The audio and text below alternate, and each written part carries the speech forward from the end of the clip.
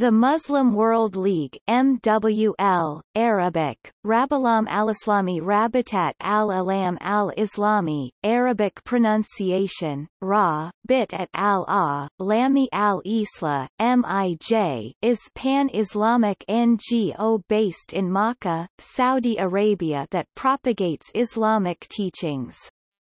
The NGO was funded by the Saudi government from its inception in 1962, with that contribution growing to approximately $13 million by 1980. Because of the Saudi funding, the League is widely regarded as promoting Wahhabism. The Oxford Dictionary of Islam says that the group has acted as a mouthpiece for the Saudi Arabian government, which finances it. Mohammed bin Abdul Karim Isa is the General Secretary. The organization propagates the religion of Islam, encouraging dawah and conversion of non-Muslims, and promotes apologetics against criticism of Islam. The organization funds the construction of mosques, financial reliefs for Muslims afflicted by natural disasters, the distribution of copies of the Quran, and political tracts on Muslim minority groups. The League says that they reject all acts of violence and promote dialogue with the people of other cultures, within their understanding of Sharia, but they are no strangers to controversy, having been the subject of several ongoing counterterrorism investigations in the U.S. related to Hamas, Al-Qaeda and other terrorist groups. The League founded the International Islamic Relief Organization in 1978.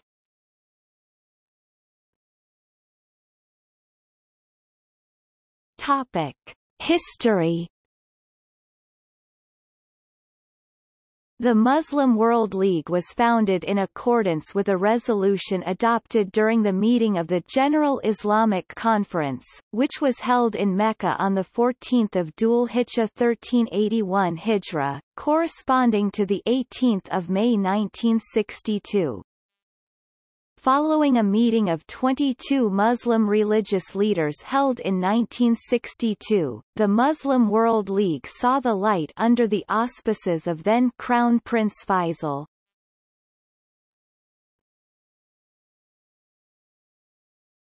Topic: Objectives. Formation of Islamic public opinion regarding the various issues of concern to Muslims, within the guidance of the Holy Quran and the Sunnah. Combating ideological incursions and aberrant thought. Advocating the freedom of preaching to the path of God. Striving to protect mosques and mosque properties against attack. Preserving Islamic endowments. Defending the rights of the Muslim minorities.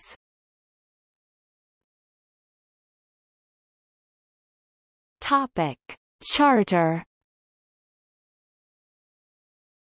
We the members of the Muslim World League, representing it religiously, hereby undertake before God, Almighty to discharge our obligation towards God, by conveying and proclaiming His message all over the world.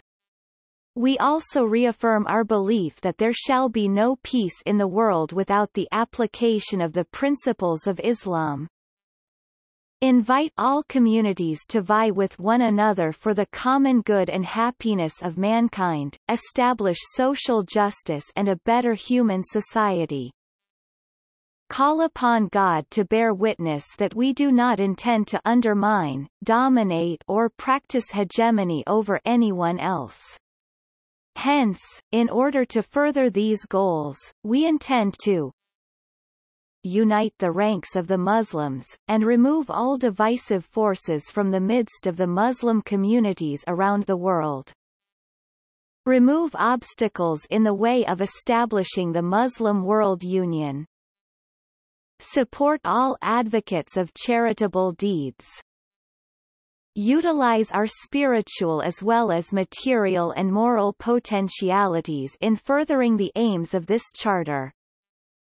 unify efforts in order to achieve these purposes in a positive and practical way. Reject all the pretenses of ancient as well as contemporary jahiliyyah attitudes of the pre-Islamic era. Always reaffirm the fact that Islam has no place for either regionalism or racism.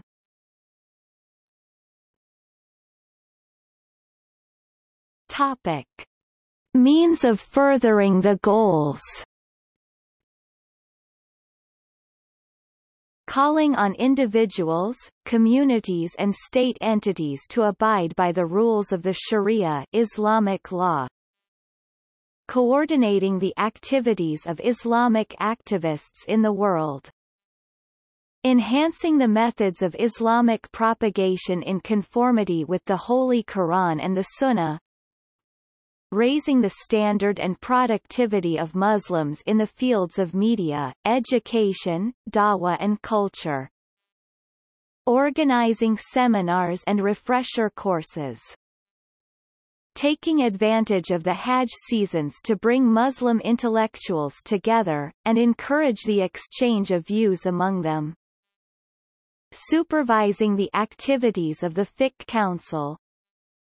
Supporting efforts to promote and raise the standard of the Arabic language. Establishing Islamic bureau and centers to further Islamic purposes. Providing people affected by war and natural disasters with emergency relief. Helping activate the role and the maintenance of mosques.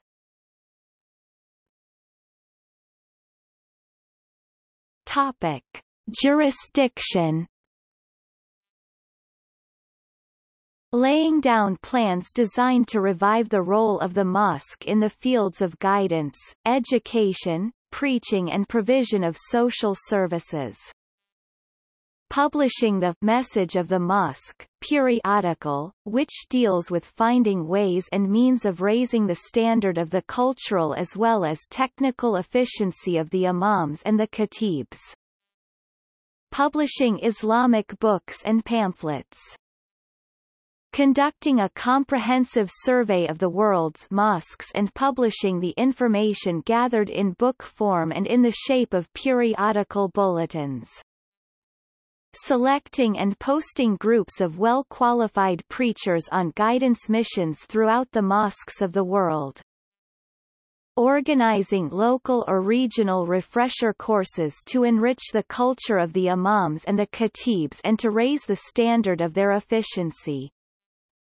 Formation of board of directors to supervise the affairs of each and every mosque at the national as well as the regional levels. Studying the ideas and patterns of behavior that contravene the teachings of Islam. Helping in rehabilitating and training imams and khatibs for posting to the various Muslim areas to lead Muslims in prayers, deliver sermons and guidance lessons.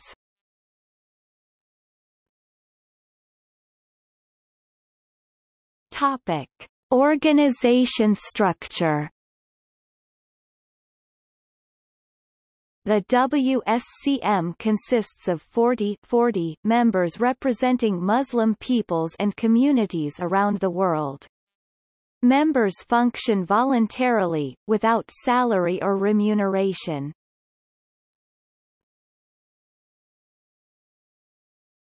Topic: The Secretariat General.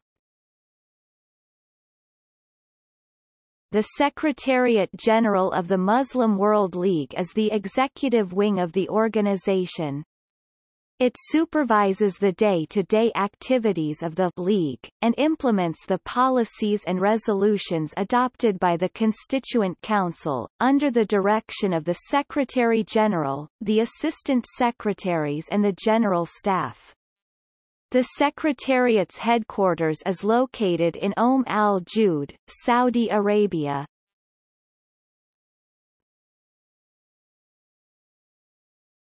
Topic: Activities.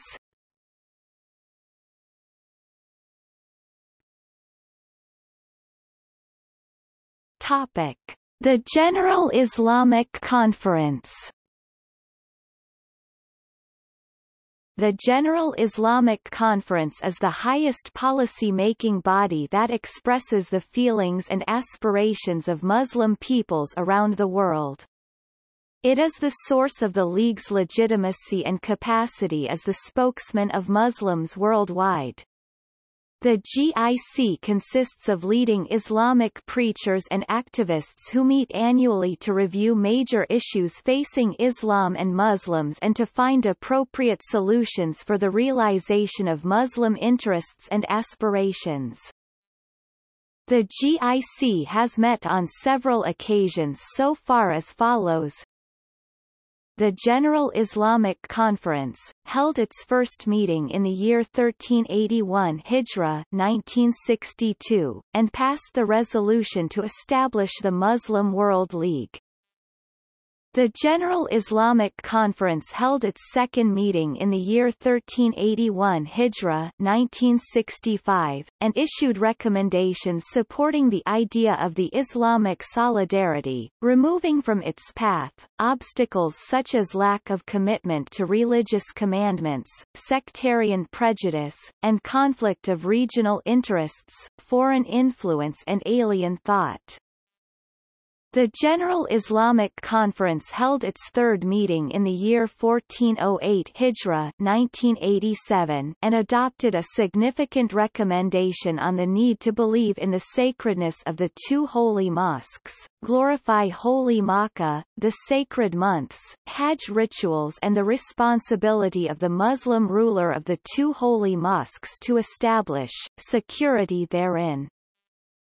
The General Islamic Conference held its fourth meeting in the year 1423 Hijra 2002 and passed resolutions concerning the Ummah, worldwide Islamic community, Dawah, Islamic propagation, globalization and other issues concerning Muslims.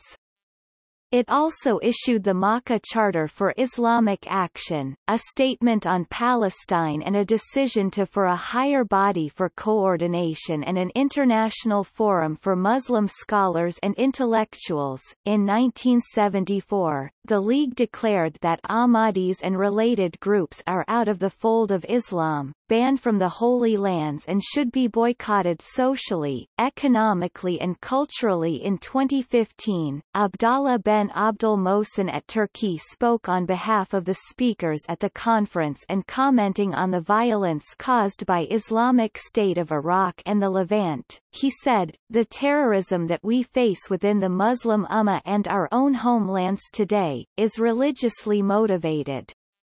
It has been founded on extremism, and the misconception of some distorted Sharia concept."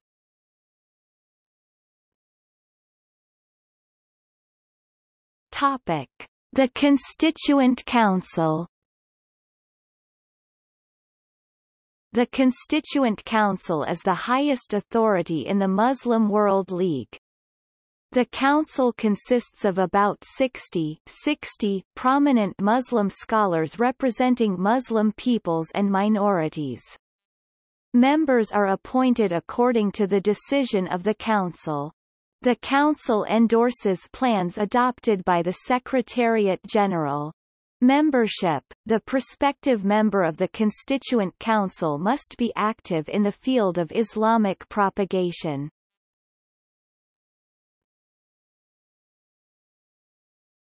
Topic: Meetings.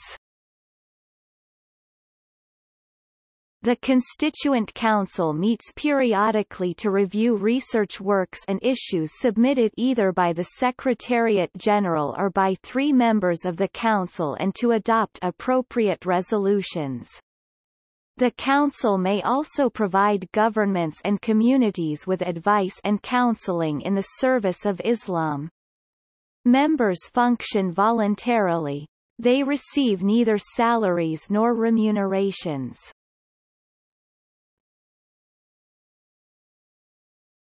Topic: The World Supreme Council for Mosques. The WSCM has an independent legal personality. It aims at reactivating the mission of the mosque as a vital focal point of the religious as well as the temporal life of the Muslim. Ultimately, the WSCM aims at restoring the mosque's role to what it was during the early days of Islam.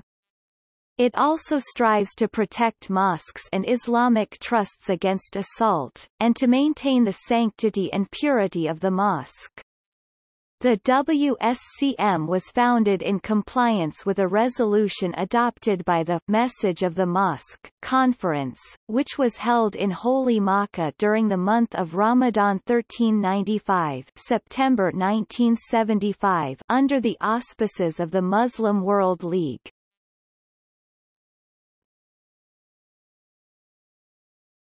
Topic: Halal certification. The MWL has a number of regionally based Islamic cultural centers that oversee the certification of halal meat products in various countries around the world. Only meat approved by MWL-affiliated centers can be imported to the Kingdom of Saudi Arabia. Much of its work in this field is organized through the International Islamic Halal Organization, a constituent body of the MWL founded to spread awareness of the importance of halal foods.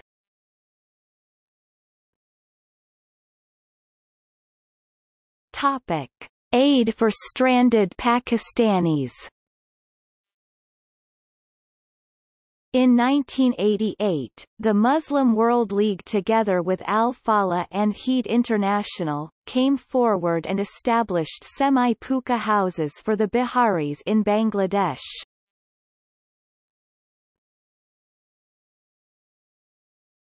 Topic: Publications. The Muslim World League publishes the monthly Journal of the Muslim World League in Arabic and English. It also publishes a weekly news of the Muslim world.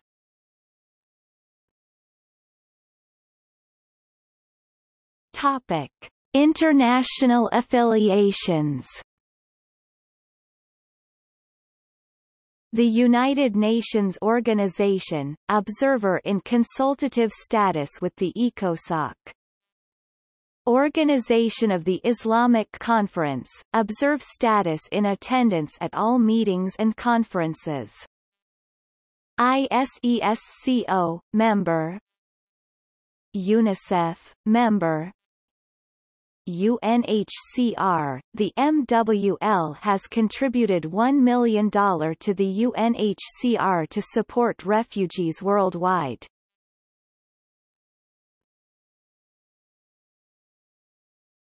Topic: Controversy. In October 2001, Newsweek writer Evan Thomas reported that two interrelated global charities directly financed by the Saudi government, the International Islamic Relief Organization and the Muslim World League, have been used by bin Laden to finance his operations. The organizations were left off the list of groups sanctioned by the United States last week, U.S. officials hinted to Newsweek, in order to avoid embarrassing the Saudi government. According to the Anti-Defamation League, the MWL has frequently been a platform for anti-Israeli rhetoric. In 2008, it invited Yusuf al-Qaradawi to speak at their first International Islamic Conference on Dialogue in Mecca in June 2008. During his speech at the conference, he said he would never sit with Jews on one platform and never hold dialogue with those Jews who have committed injustice against us and support Israel.